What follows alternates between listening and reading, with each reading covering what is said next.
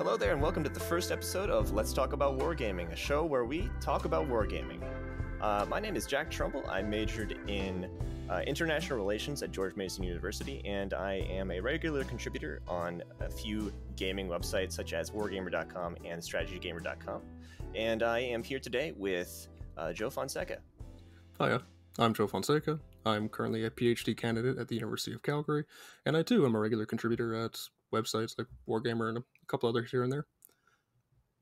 And today we are going to be talking about the Second Sino-Japanese War, a topic that isn't really talked about or discussed or covered by Wargames very much. Joe here is the expert between the two of us on the Sino-Japanese War, so without further ado, Joe, if you want to take it away.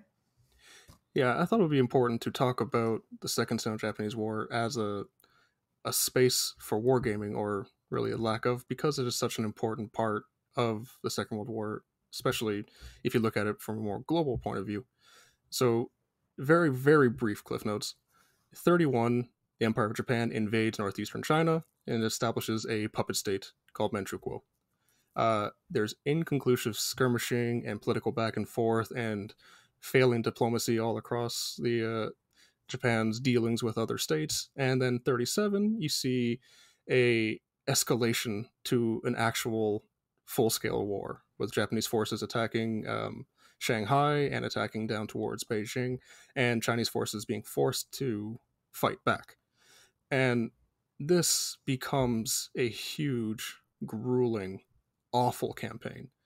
Pretty much all the worst parts of modern warfare are on display across China from 37 to 45. And complicating that is the internal instability that's racking China. So you have, nominally in control of the country, the nationalists, led by Chiang Kai-shek, but there are also innumerable warlords, regional powers, and of course Mao Zedong and the communists, who are also vying for control amongst each other, and now dealing with the Japanese.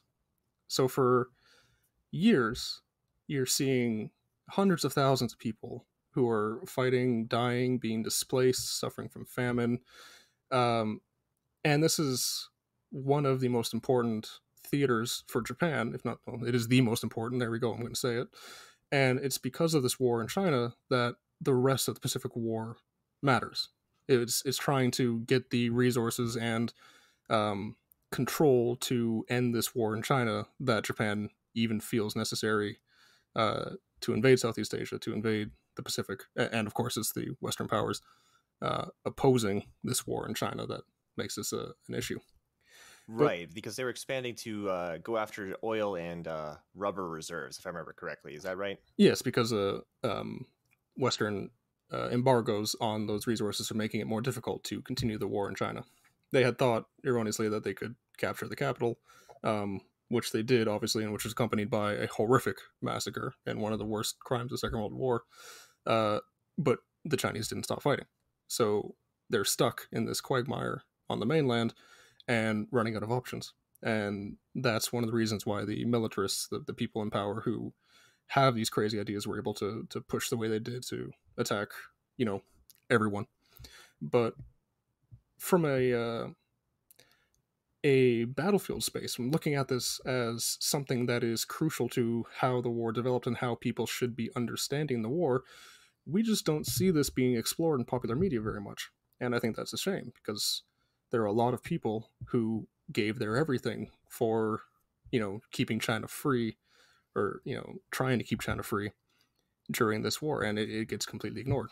So that's why I think we should talk about it.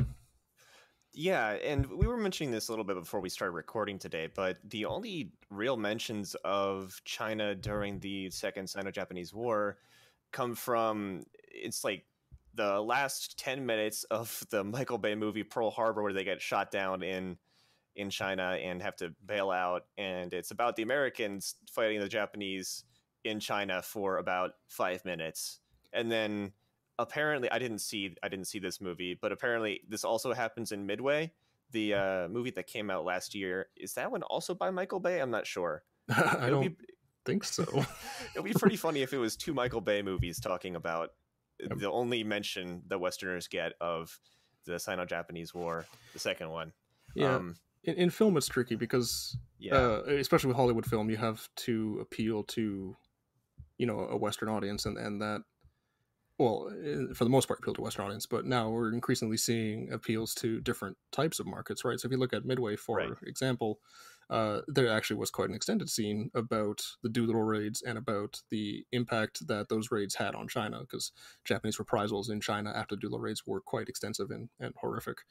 And that I interpreted when I saw the film, because I did see it, pity me, that Sorry. that this was an appeal to a Chinese market.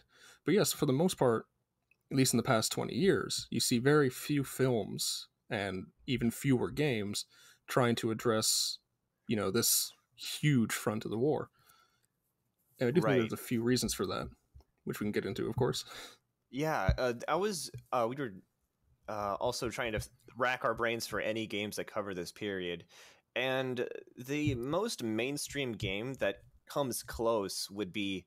It would be Medal of Honor Rising Sun back in, oh boy, I think it was like 2005 maybe, because you're an American soldier turned OSS agent that ends up doing all these crazy things in the South Pacific, and at one point you end up in Burma, fighting the Japanese there with the Chindits, and that's about the closest you get to it. Other than that, there aren't really many other AAA titles, anything big mentioning it. And even then, I mean, Burma isn't China by any means, but that's the closest you can get.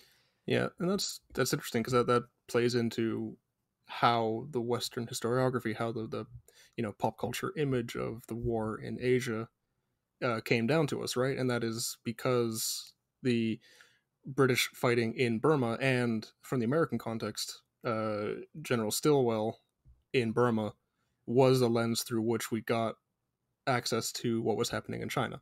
So everything that was, the China theater being this tertiary theater for the Western powers was being filtered to Western pop culture in the 40s and 50s through Burma, which is fascinating in its own right. But that also leads to why I think we have some of these issues with the theater as a whole, or with China as a place to set pop culture, is because it's being filtered through this very American lens, through Stilwell, or through the British lens, through the Chindits and British imperial context, that we're not seeing the Chinese point of view.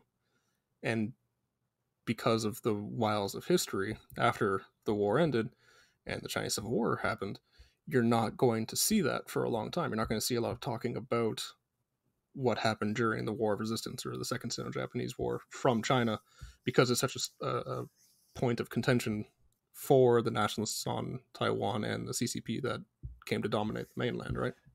Yeah, that's a whole can of worms because neither of them really wants to talk about, oh, hey, the other one still exists.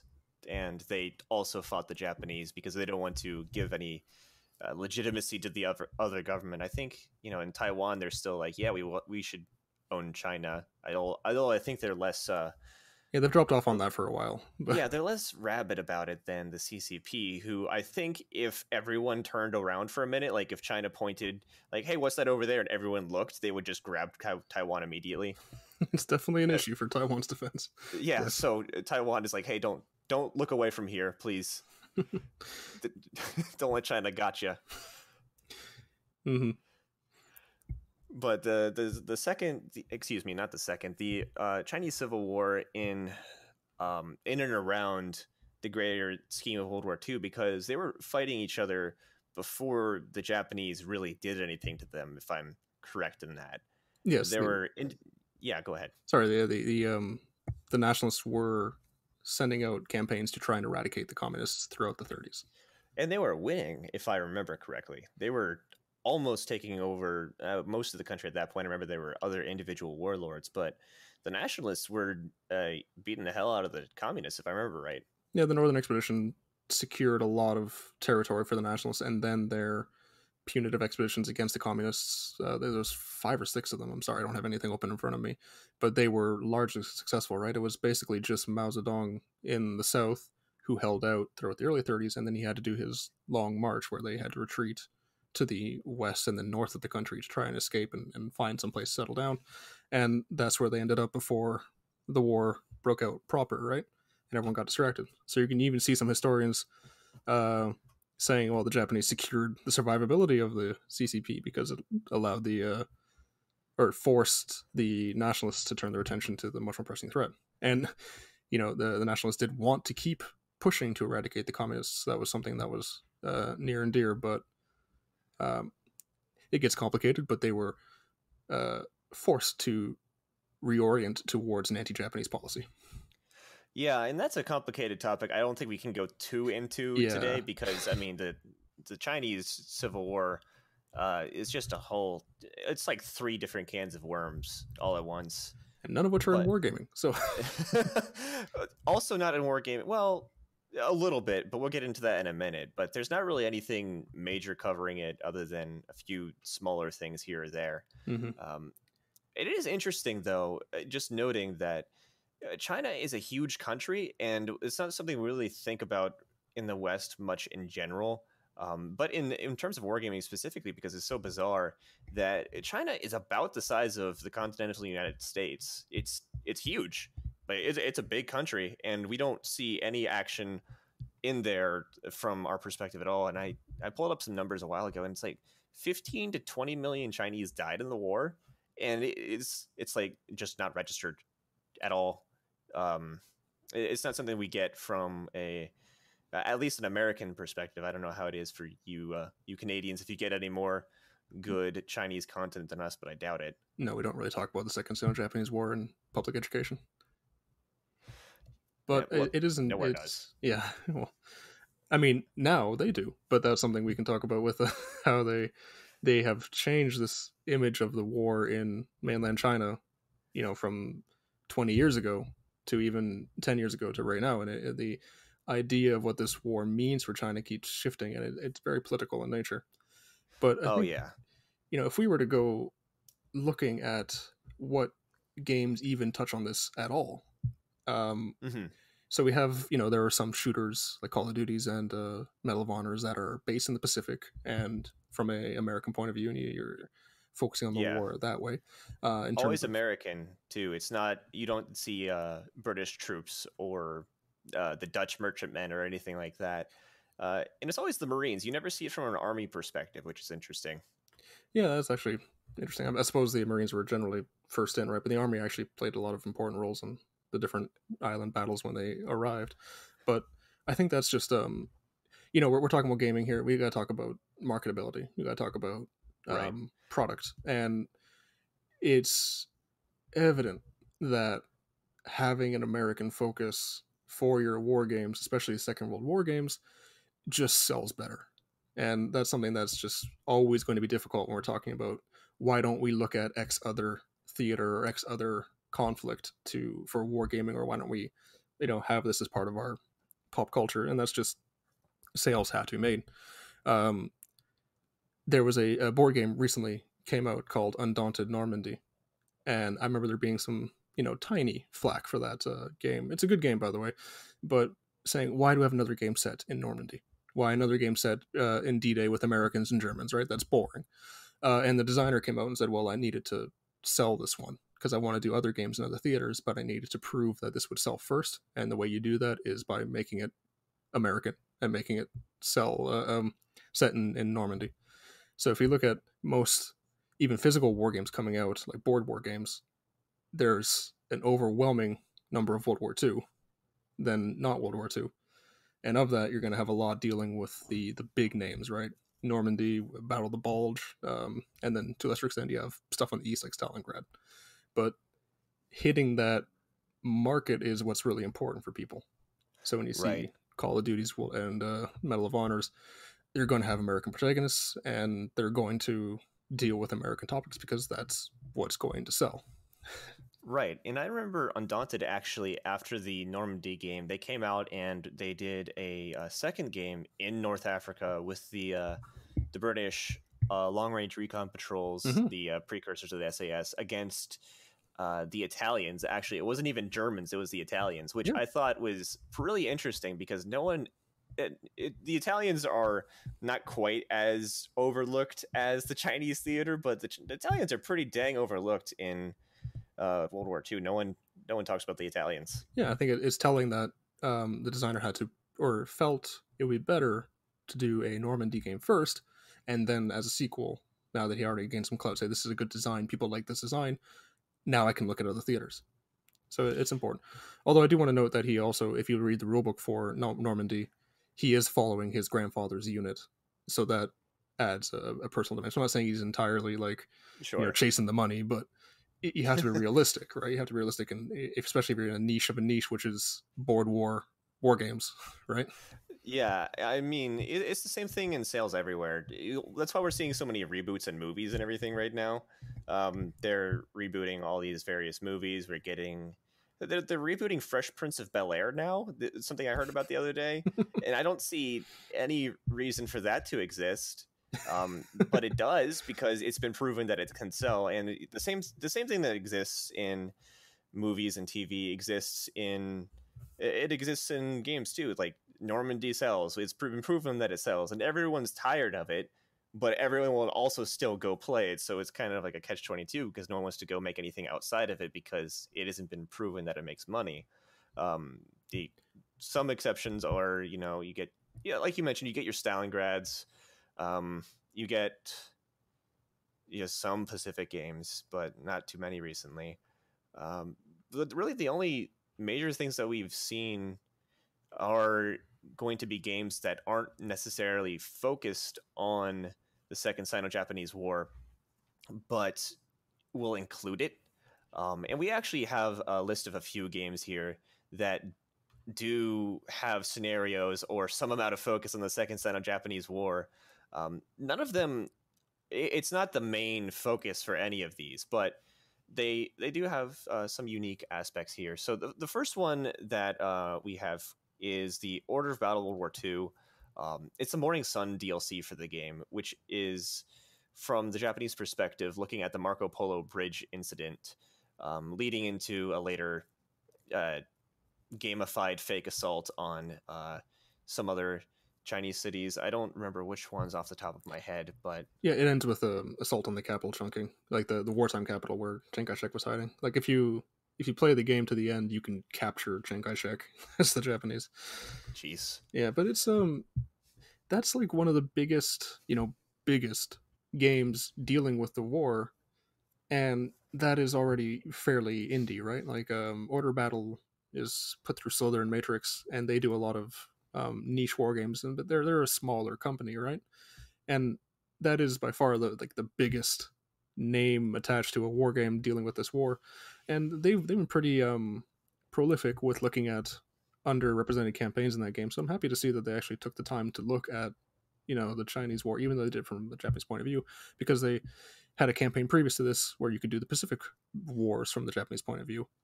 But then Order of Battle has gone and done other things, like they've done the Winter War between Finland and Russia. Yeah, that's another topic that isn't talked about very much. Yeah, so I'm happy to see that Order of Battle's taking the time to do it, and for the most part, I mean, it's they gamify it a bit, because if you're not familiar with Order of Battle, it's following the Panzer General style of game where you have a hexagon grid and you have units that are traditionally one vehicle or one unit with a HP bar between 1 and 10 that represents the number of troops and number of vehicles in the unit, and it's very a puzzly kind of war game. But one of the things you can do with that is stick a lot of interesting and interesting vehicles. So you have all like the experimental tanks, or the tanks that were sent to China but never got a chance to actually see service, and a lot of strange Japanese tanks floating around in that game. And that's one of the appeals for people, if you look online, is that it has this underrepresented stuff, but it's not really a proper, like, it doesn't go into it, right? You have the different battles, and it'll mention some events that happen at the same time, like in the first scenario it'll tell you, oh, here is the part where the Chinese units that were working with the Japanese rebelled and massacred this village, and now they're working with the Chinese side. So like, it'll mention these things in little pop-ups, but you're getting a fictionalized version of the war, and one that is stuck conforming to a Panzer General style of game. So if you're not okay with, moving these individual units around a hexagon board and restarting when you inevitably get caught out by something the game throws at you, then you're not really going to enjoy yourself. I mean, I like that game. I like the puzzle aspect of it, but it's a very stilted representation of the war. I hate to say. Yeah, with those kinds of games, the Panzer General games, because they're geared towards you just making big gains. I would say you have to. There's a suspension of disbelief there, to make it fun, because you want games that are authentic. You want games that are realistic, but realistic doesn't always translate to being fun. And I can say for a lot of people who you want to play these games is that they don't want to do a hyper realistic, I'm going to manage all of the logistics for all of these troops. Well, people play Gary Grigsby's games, so there are some people who want to do this, but a lot of people, for the more mainstream wargaming audience, aren't super into the actual reality of it, because they want to take the game, they want to take the scenario and play it in a way that would make it fun. Yeah, that's perfectly reasonable. I understand that. It's just, I suppose I would wish there would be a middle ground between capturing Chiang Kai-shek and taking Chongqing and managing every division. And that's just, but like, I understand that the realism and that avoidance of realism also helps, because this is an atrocious war, right? And you don't want, a lot of people when they're playing games don't want to be in control of these, massacre carrying out units whose every second option was, okay, we have to go through and massacre these villages because someone sabotaged our depot a couple times. Like the Japanese war in China was horrendous. Oh, and yeah. It puts a lot of what's happening elsewhere in the Second World War to shame. So I can see that you want to pull that back a little bit to not, have to engage with that. But then again, we're gamifying war here, right? And this happened. Yeah, it was an extremely dirty war. I mean, there's one of the most famous events that happened in the Japanese occupation of China during the time is called the Rape of Nanking, and it's not called that for no reason. And this is not like an isolated incident. Like, these things happened. But if I'm like sitting down on a weeknight and I'm thinking, okay, I want to go play a war game in my spare time, have some fun. I don't want to be in charge of the troops that are doing that and know that they're doing that in the war game, because that would just suck. I would feel bad. I mean, yeah, some people might not mind, or some people might like the realistic aspect of it, but it's the same reason that games showing the Germans during World War II just don't cover the Holocaust or anything like that at all, or their treatment of the Eastern Europeans as they moved in, because you can't identify and play with them if that's the case. Yeah. Or at least if you're, not a far right guy who plays some of these games for the living vicariously through the Nazis part, in which case, please stop listening to this podcast if that's you. See, that takes us beautifully into the next game on the list, Hearts of Iron 4. Oh, yeah. A game that also doesn't model any of the war crimes, which would be, I understand, because it's a hard thing to think about, but that's a big thing in the theater. But talking about Hearts of Iron 4 specifically, in terms of the Second Sino-Japanese War, is the Waking the Tiger DLC, which I think was the third big expansion for Hearts of Iron 4, which really fleshed out China. Before this, China was super, super bland. Nothing really interesting was there. I think the nationalists and the communist Chinese both had their own factions during this time, and they both had their own focus trees, which is, if you don't play Hearts of Iron 4, basically when you load into the game, you can pick areas for your government to focus on, in addition to researching new jets, guns, whatever, to say like, oh, I want the government to focus on this, and maybe I'll open up some new building slots, or it will give me a reason to go to war with X other country, or what have you. And it was fine. I didn't really play the Chinese too much.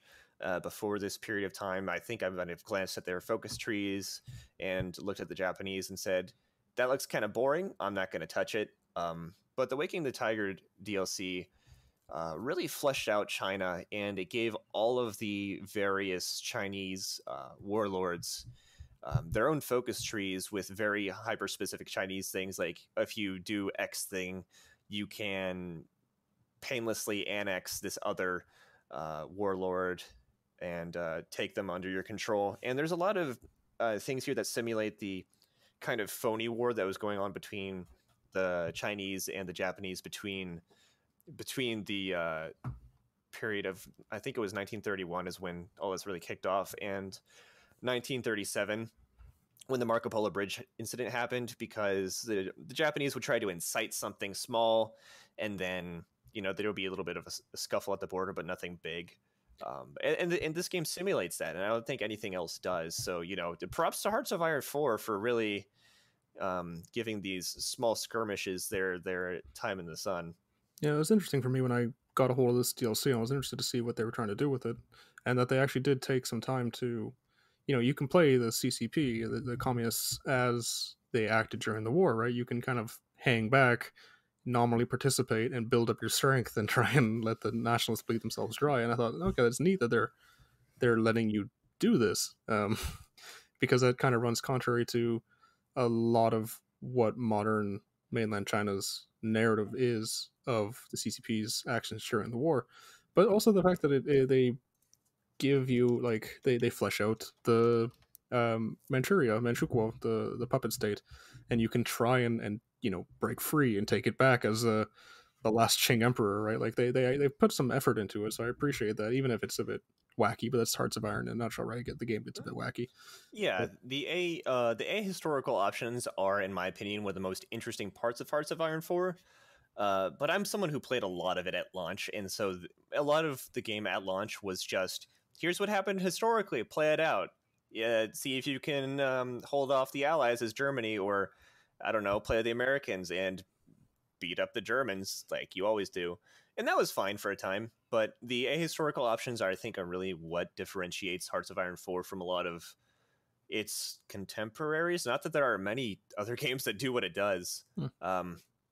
But sometimes I do want to be the last Qing emperor and take over China, or maybe I do want to play a democratic Japan and not take over China and instead fight with the Chinese against the encroaching communist hordes of the USSR, or what have you. I think that is some of the more interesting parts of the game. Yeah, and ahistoric it might be, though. No, I commended that they did the research into, here were these attempted coups in Japan that might have led them a different direction, or here is the different states that Chiang Kai-shek tried to deal with, and what happens if he did get support from these other states. Like, I appreciate that they take the time to do that. So you're going to see at Hearts of Iron one of the more fleshed out versions of the war, and I think that's part of my point, is that Hearts of Iron is where you see the most fleshed out approaching this war, and that is good for them, but it signals the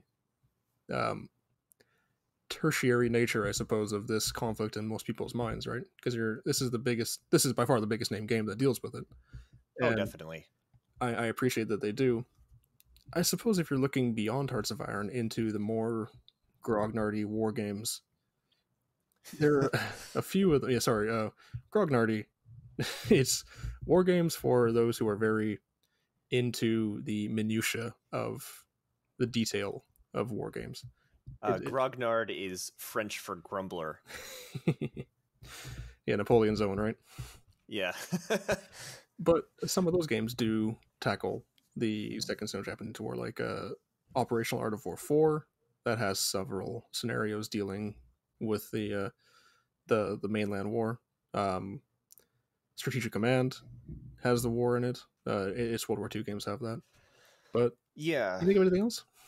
Those two are the only other games that were built to focus on this at all, I think. Well, they not even really focus on it. Operational Art of War 4, I don't even remember if the devs built any scenarios for the Sino-Japanese War at all. There was one in Korea launch. Okay. Yeah. Well, because what I can say is that I know that they made some DLC ones, But the really nice parts of Operational Art of War 4 shine in a lot of community built mods, and there are probably some scenarios revolving around the war that exist out there, but the game doesn't really focus on the war as a whole. It focuses more on operational level things. So you can, I mean, it's in the name. It's Operational Art of War 4. So you might hear about specific operations, but it's a game marketed to Westerners, and I personally couldn't tell you any specific operation that occurred during this war other than like the initial push right around the time of the Marco Polo bridge incident, other than, oh yeah, there was a lot of fighting there. Like I'm not, I don't want to claim to be an expert on this myself, just because there is such a lack of content in the area at the time. Yeah, some games that specifically try and focus on one part of this war, you generally see the Ichigo offensive. That was in 1944. Japan tried to push as hard as they could, trying to end, if not end the war in China, then to make such gains that it would be impractical, they thought, to try and fight them out of it, and the Allies would go for like a negotiated peace, and that was huge. And it was this massive run from Beijing all the way down to the south of China, where they tried to overrun American air bases. They tried to connect over land their Southeast Asian holdings, and that is where you see, especially in board war games, it's usually Operation Ichigo that is focused on, because it is this like big mobile war where the Japanese are pushing everything into it. It's one of the largest offensives of the war, and if you look at some historians talking about it, they put it on the same level as like Kursk, or like these are these big operations that defined how the war went. Ichigo was huge. Yeah, and this is something I didn't really know about. I have learned something today, and that's great. But you mentioned something here, and I think that this is interesting as well, is that the American air bases in China during the time, like there were American troops in China. I mean, not really any fighting on the ground, Yeah. As far as I know, unless there's some things that are still classified here almost 100 years later, which there could be. There are things that are classified 50, 75, 100 years, or just permanently. So it's possible that there could be, probably not though. But the Flying Tigers were a thing. The Flying Tigers were an American unit of pilots that volunteered to go over and fight for the Chinese against the Japanese during World War II. I think that they might have actually started going over before the Americans officially entered the war. Yeah, they were serving under Chiang Kai-shek. Like, they were part of the Chinese Air Force at the time. Before the nationalist Chinese, specifically. Yes. Like, Chiang Kai-shek personally paid them, clearly Chanel and his guys. And then when America joined the war, they got reintegrated back into the American forces. And of course, that led to some issues with what their missions are going to be from that point onwards, right? Yeah, that's an interesting thing. There is a game about them. Sorry? There is a flight sim game. I've been an arcade one. It's just called Flying Tigers. Oh, well, there's something. See, there's a game for everything. Well, not really, but yeah, it's good that they got some attention. I think, if I remember right, it might have been IL-2 or another flight simi game that had a little bit on them, but not too much. I may be misremembering this, but I think that there was something there at the time. Maybe it was one of the Microsoft combat flight simulators that existed. I think it was like the late 90s. That'd be really interesting, because that's something, even I don't know many games besides that one Flying Tigers game, but you have Soviet airmen who were fighting for the nationalists at the same time. You have Chinese pilots who are learning from the Americans, learning from the Soviets, and they're up and fighting. And a lot of Japan's expertise in the Pacific came from learning fighting in the air war over China. So that's a really fascinating topic, and it'd be neat if more games talked about it. I'm just doing a quick Wikipedia on it, because it's been probably at least 15 years since I played it. And it looks like it says American and Japanese perspectives about the Pacific War. Pacific War is a very, very broad term and could maybe include China. I can't say whether it does or not in this case. And I certainly don't have a copy of the game lying around anywhere right now because it's been so long. My computer doesn't even have any disk drives. I couldn't even play it if I wanted to right now. I would have to go find a cracked copy of it somewhere, which I don't want to endorse on this podcast. So how about this? If you're a flight sim expert, let us know which games cover the Second Sino-Japanese War, or at least cover the Flying Tigers. Yeah, go ahead, DM me. We'll plug our Twitters at the end here, but DM me and we'll mention you next time with any kind of Flying Tigers-esque game. That would be appreciated. But to circle back to what we were saying here, we also mentioned Strategic Command, which is more of a broad grand strategy war game kind of. I don't know if grand strategy is the right word. Grand war game, I think, might be the closest thing you can get to it, because in that one, I don't think it focuses on the Second Sino-Japanese War either.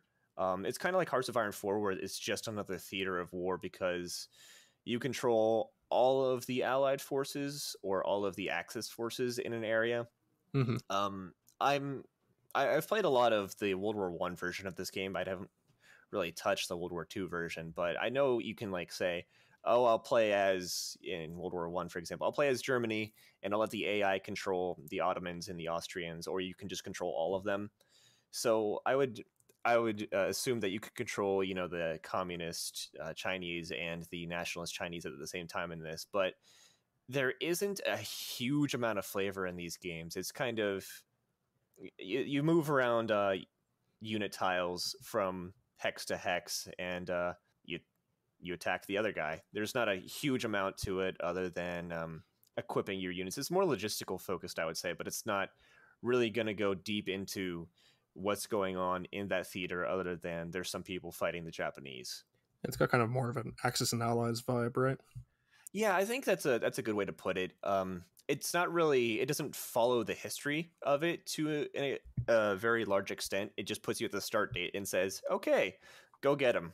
So it's not going to follow any offensives or anything like that, which is, fine for a game of this scale. But something like Hearts of Iron 4 kind of makes you follow the history more or go directly against it, but it shows you what happened and it kind of takes your hand and pulls you in that direction. Whereas this game, you can just say, I think I'm just going to invade Russia as China in this direction or whatever. It's something that doesn't make any sense, and there's nothing really stopping you from doing it. It's just part of the game. So it shows the theater. I don't think it's probably the best example of this, but it does show it. So, good for you. Yeah, this is like one of our problems when we started talking about this, right? There's not much, and I think that's an issue that needs to be addressed, right? Because it's the whole reason we thought of this topic in the first place, is because, oh yeah, let's talk about this thing that's interesting, and talk about all the war games that cover it. There's like 4. Yeah, I mean, I wrote one of my first articles for Wargamer like 2 years ago was looking at games that had scenarios that dealt with this war, and looking back at that now, I don't think we've seen pretty much anything come out since then that would have changed my list, from 2017 or whatever. Yeah, I think on that list, the only other thing that we haven't mentioned, there was a mod for Company of Heroes 1 that I didn't play that you found. It's called the Far Eastern mod for Company of Heroes. Yeah, and that one adds several Chinese factions and Japanese factions to the basic Company of Heroes, skirmish format. I don't think there was a campaign when I played it. It was just introducing those factions, but I mean, they put some work into it. It just plays like Company of Heroes, of course, but there is a lot of focus and attention on, gamifying how a nationalist unit works or a communist unit works. They have like the different focuses on, more infantry focused and sure, a little more stealthy approaches to things, right? So it's more gamified, but that's the Company of Heroes way.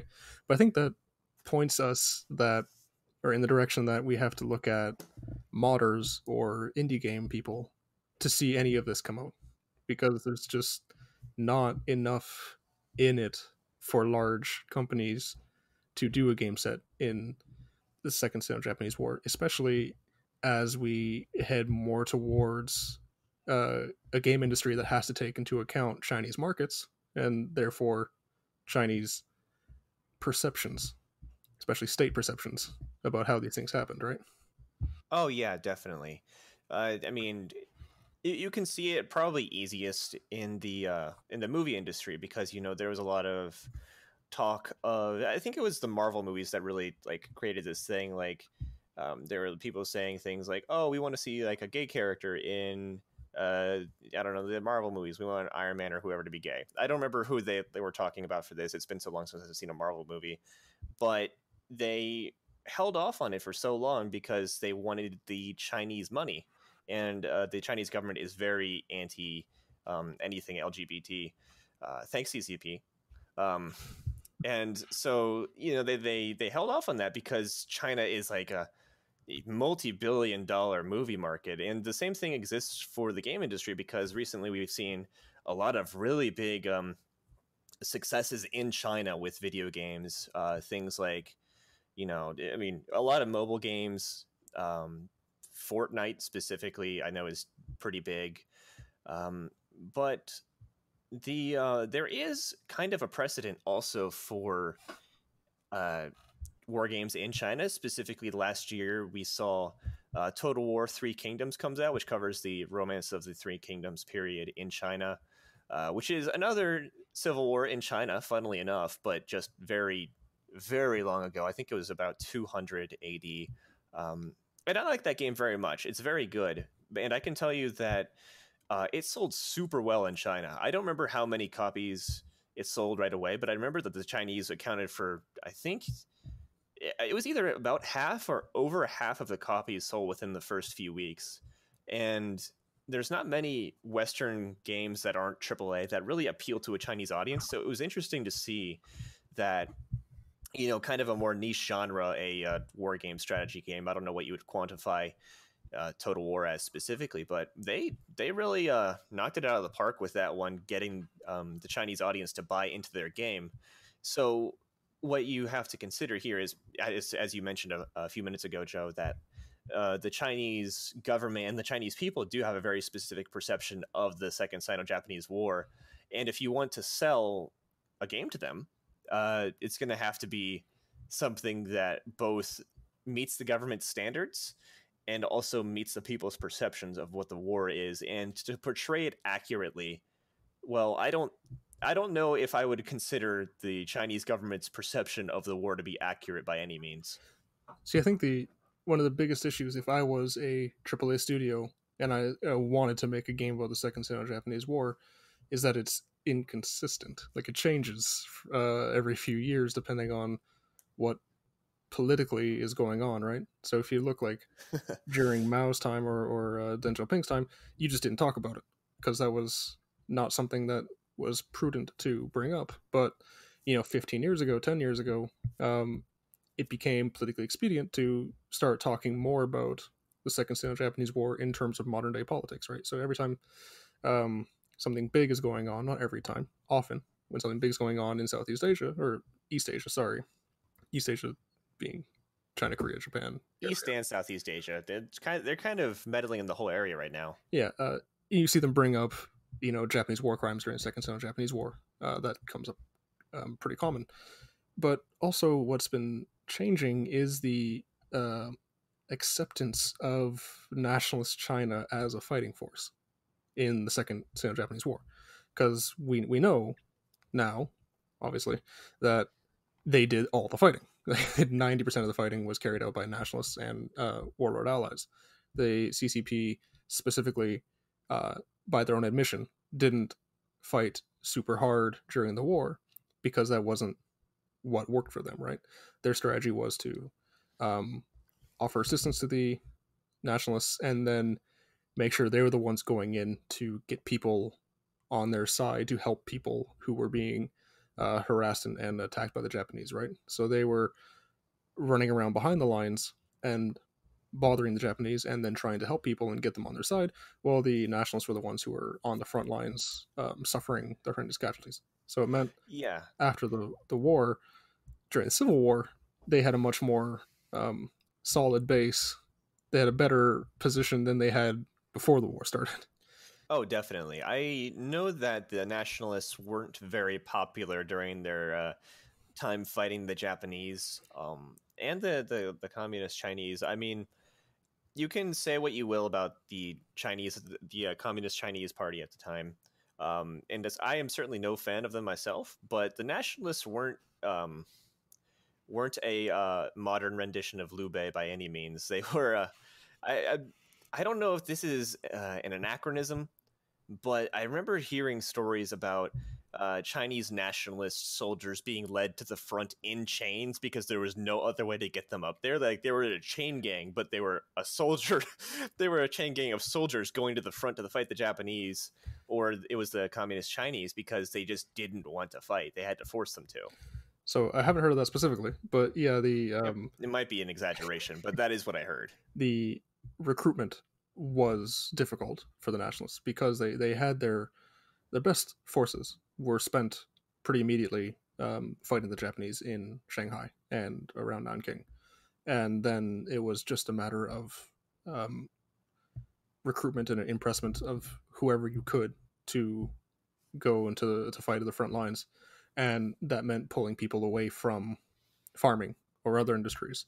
So it was really it wasn't a life anyone wanted, right? No one at the time wanted to be drafted by the Nationalist Army because it was not a nice way to live, and that's just part of the deep discussion of warlord armies and nationalist armies in China in that period, right? It was not the place you wanted to be spending your time.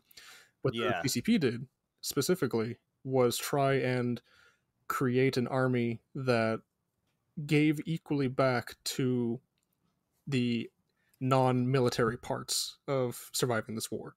So soldiers had to also farm and also had to give time to production.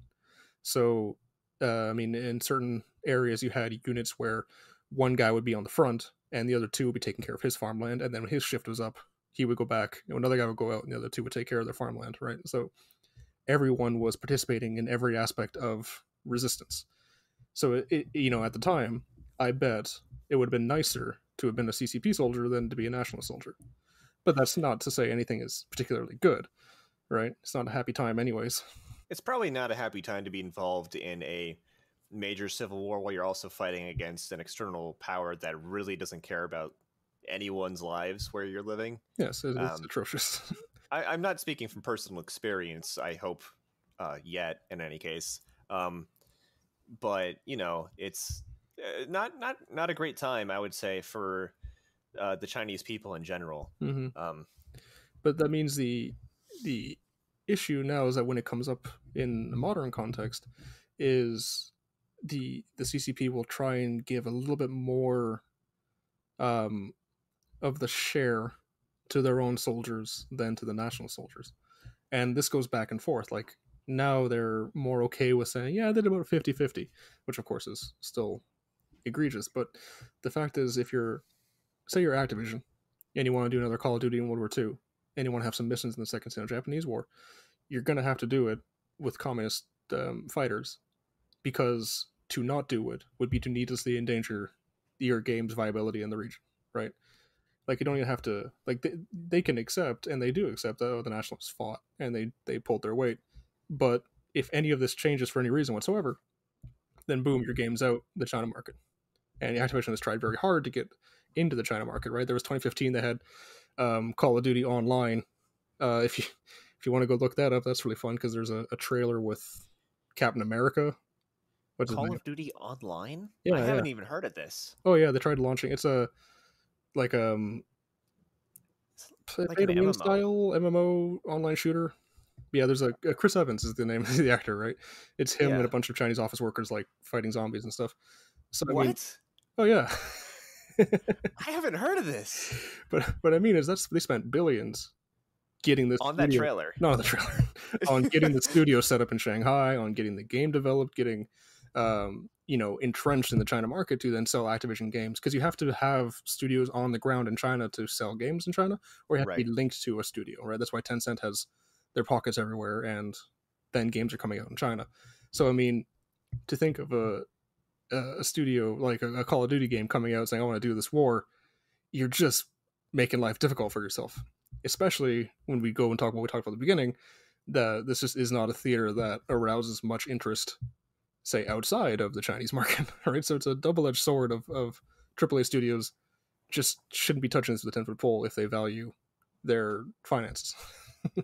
Yeah, and I mean, well, that's where all the money is.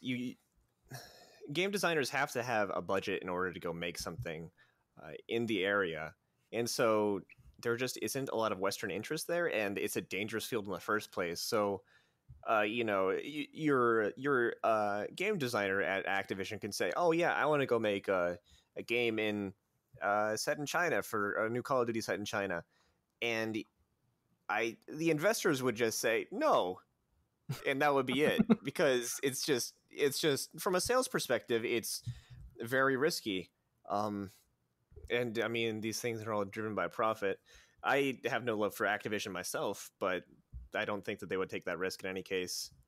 Mm-hmm.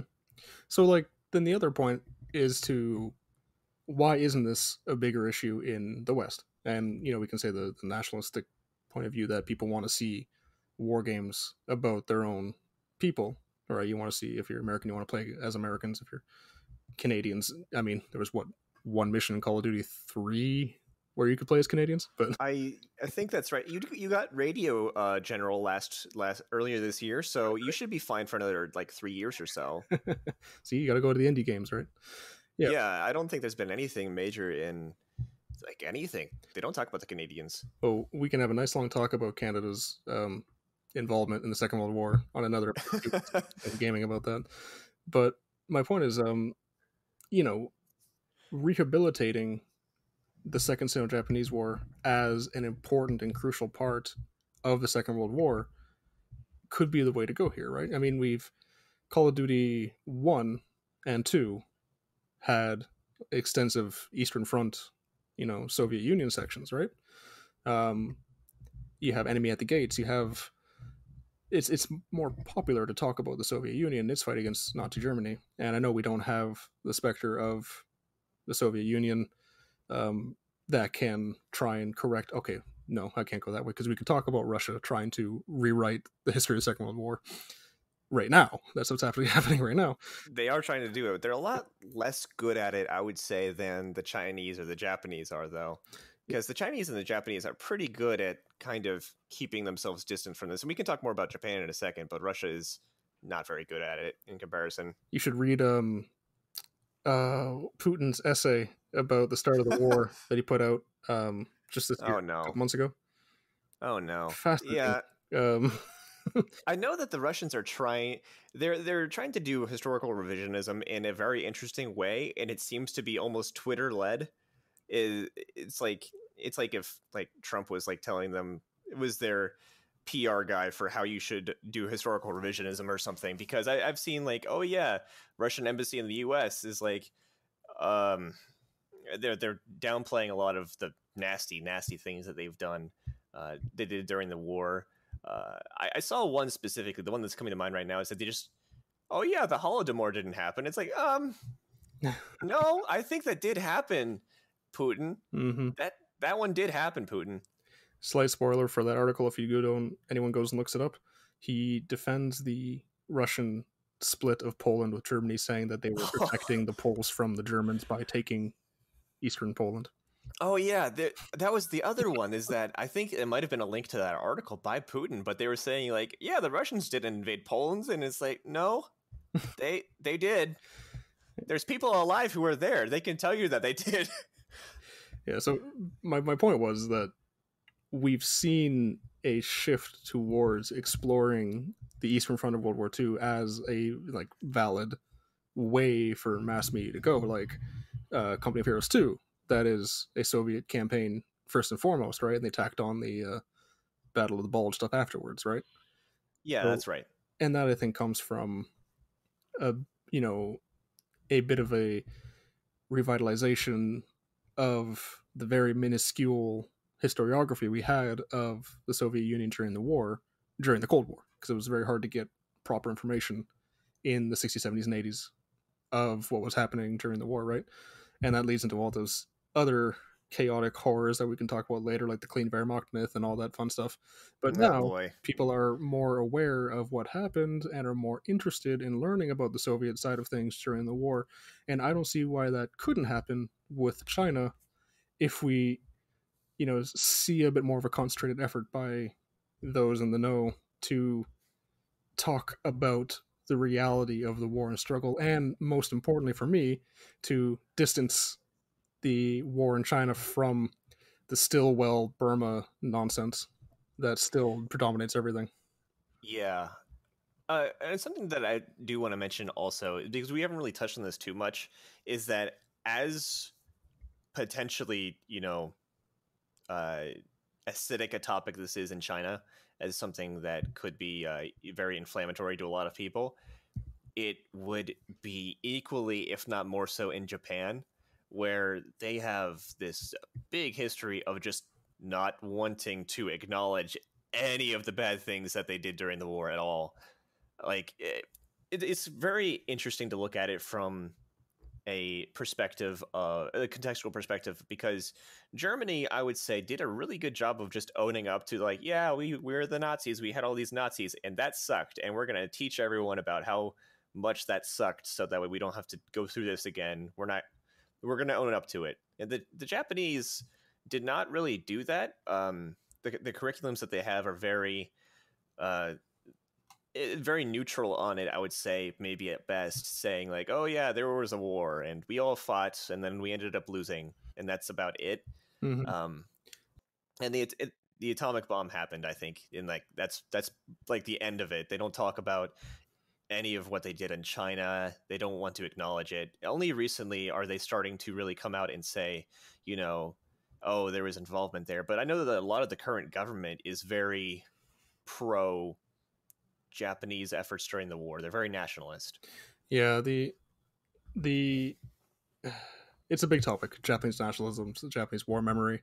You're right. They focus a lot on the dropping of the atomic bombs as this tragedy, and that's what they should be focusing on, this tragedy of war, and this is what war leads to, and that's why it needs to be stopped.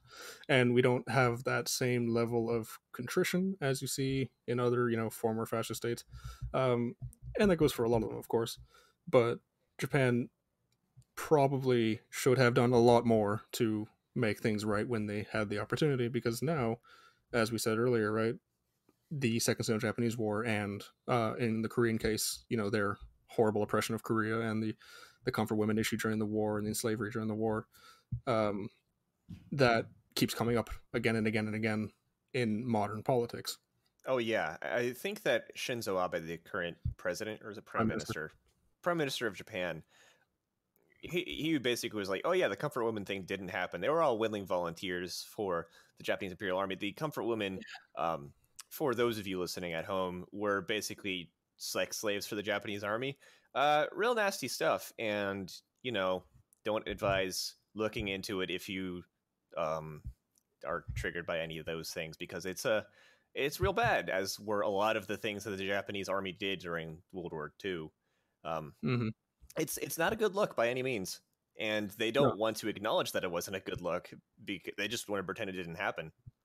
Yeah, it's tragic because you see some individual efforts by people in government to say, to apologize or whatever, but you never get the full proper backing of the state doing what Germany did, and that's the bar by which most people set this kind of behavior. And because Japan doesn't live up to it, it's a bad look. And there are a lot of nationalist conspiracy theorists in Japan, and there's a lot of mass media stuff that plays into that still pushes the same ridiculous crap from decades ago, or even a half century ago, where they're blaming all their societal ills on Koreans, or they think that the Nanjing massacre was totally blown out of proportion, or that the Japanese war crimes are fictitious and a Chinese ploy.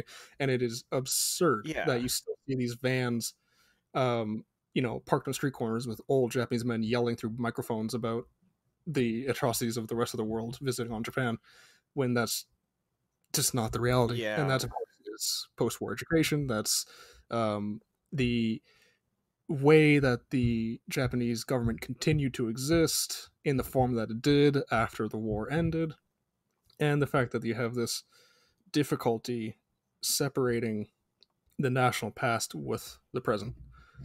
Yeah, and the thing about that is that we talked a lot about how China views the war, um, and Japan having this view of the war also is a big turnoff for a lot of studios because Japan isn't as big a market as China. Probably in this field, I would say, Japan doesn't have a really big strategy gaming community in comparison to somewhere like the U.S. I mean, there's notable examples to us in the West. You have your Fire Emblems that are like really big. You have the Romance of the Three Kingdoms game, not Total War Three Kingdoms, although that's also a thing. Both of those are pretty big in Japan. But Yeah, the Koei Tecmo stuff. yeah, but that's oh yeah, Nobunaga's Ambition. I don't want to skip that one either.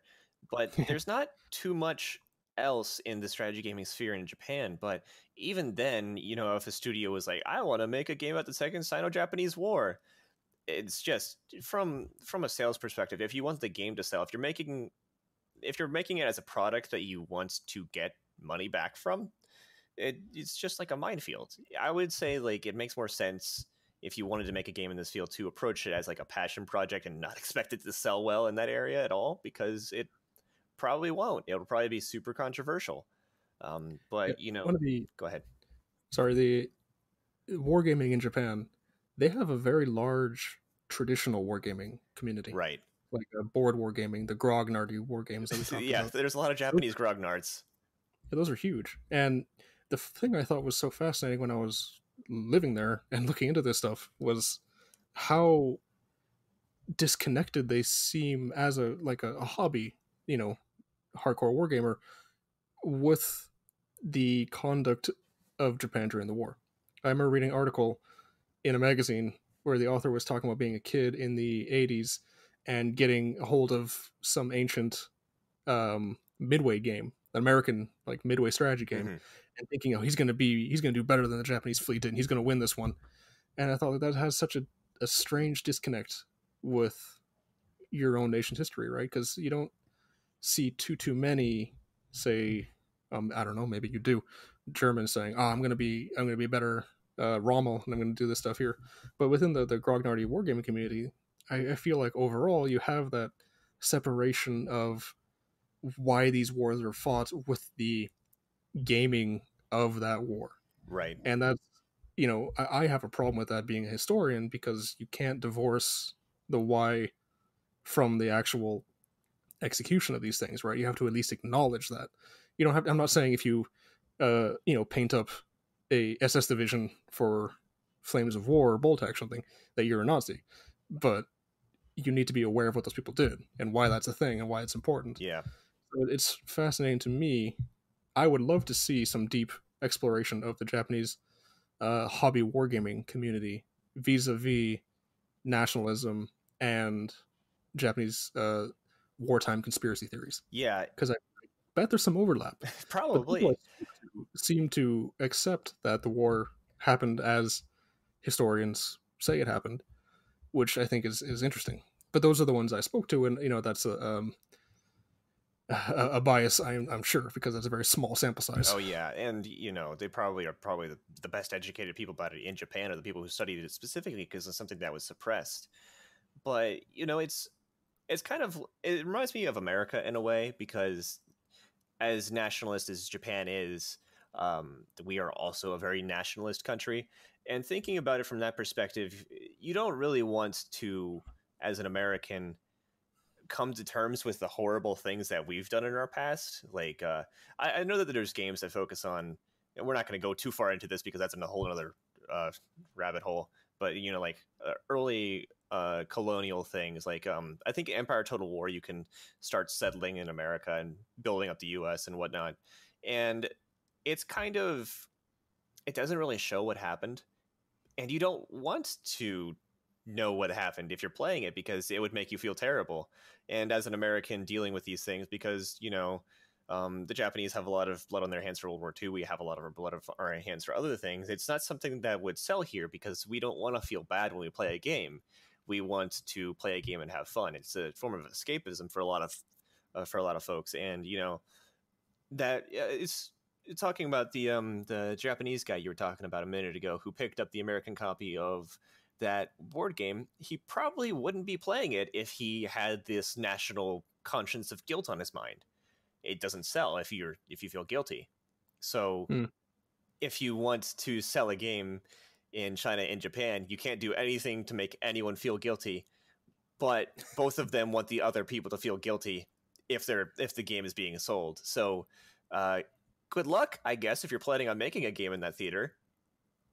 Yeah, and I think that's just part of, issue number 452 that we've mentioned today of why this is a difficult thing and why we don't see it. And that isn't to say I don't think we shouldn't see it, because I would love to see more of these things. And I do want to just go on record and be like, we're not tarring every single Japanese person with a brush of nationalism, nor tarring every Chinese person as a follower of the CCP, because of course I'm sure everyone has spoken to many people who have a variety of opinions on the state of China and the state of Japan and the state of the United States and Canada. Where it's just individuals are being grouped here for convenience's sake. Yeah, I mean, it is the general perception, but individuals don't necessarily add up to the general perception. Like, certainly, I would say that you and I, and probably a fair amount of people who are going to listen to this, are probably better educated on, quote unquote, the sins of our fathers in terms of what we've done, and are able to look at these things with a more historical context. But, as we mentioned, historical context can be tricky to deal with. Yeah. But, I mean, I suppose that just gets back to my original point of I want to see more games dealing with this, because, games are that unique way of engaging with history, right? So if it's done right, this is a wonderful way to get people who have no concept of this conflict or have no understanding of it or never thought to suddenly, be able to connect on some level with this massive important part of the Second World War. Yeah, and hopefully I hope to see a dev try that out. I mean, they would have to probably contend themselves with the fact that they're not going to see many sales in China or Japan, but for a niche hobby like wargaming or strategy gaming in general, it probably wouldn't see many sales from that area anyway. So go ahead and do it. I'll buy the game. I will tell you that. You'll get at least one sale from me. I mean, to mention two, because I went looking around to see what was coming out, if anything was coming out that dealt with this. There is a board war game from Taibamba called Ichigo, which is about the Ichigo offensive. You can play as the Chinese or the Japanese. Oh, nice. And digitally, there's something called Rise of the White Sun coming out by Maestro Cinetic. I'm not sure what that is, but we can link to it. And I think that's talking about the Nationalist Party in the 20s. And I think it's more of a politicking game. But I'm happy to see that there are still some small devs who are, pursuing this. I think it's interesting that it's happening. And I would love to see, if anyone who's reading this comments wants to point more games at us that are dealing with this, I would love to take a look at them, of course. Yeah, totally. It's an interesting topic, and anything else there would be huge. Just happy to see more. Yeah, well, I think that just about does it for us here today. I think we could probably keep talking about this for another hour or so, but we can save that for another time. It is a weeknight, so think we'll wrap it up here. Thank you for tuning in to catch us here today. Please let us know what you thought by leaving us a rating and a review wherever you found us on your local podcatcher. I don't know if people still use that term. I remember people used that term for a while. I use it, and people look at me funny, but I like it, so I'm going to keep saying that. I won't stop you. Okay, you can get more of us here. I'm at Jack_Trumbull at Twitter, and Joe is at Joe Fonseca Hist, so HIST at twitter.com. Yeah, thank you very much for tuning in tonight. And do you have any last thoughts for our audience here, Joe? No, thanks for tuning in. Thanks for listening to us ramble on, and let us know what you want us to talk about next, and we'll take into account. Yeah, be happy to hear from you all. Thank you very much, and have a good one.